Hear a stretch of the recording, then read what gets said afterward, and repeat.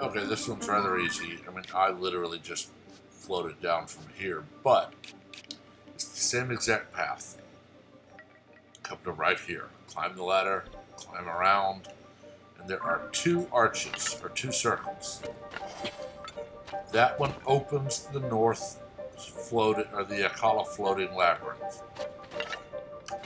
This one is your shrine.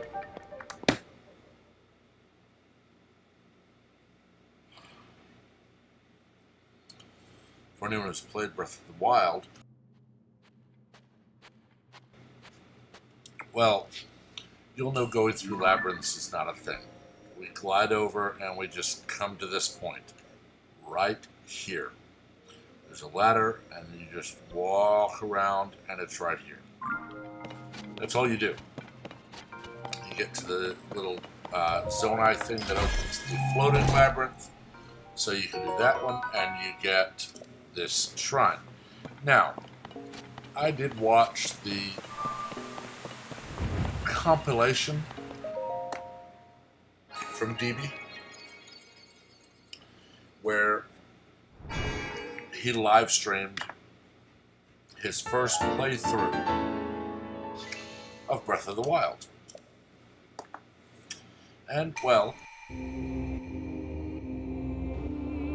in the first playthrough of Breath of the Wild, when you get done with this labyrinth, you see a hole in the ground with an updraft, and you drop down, and boom, Guardian Nest.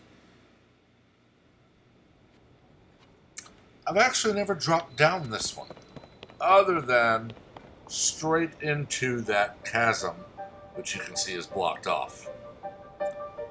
I've never actually just dropped down to that level, because, well, I just have a feeling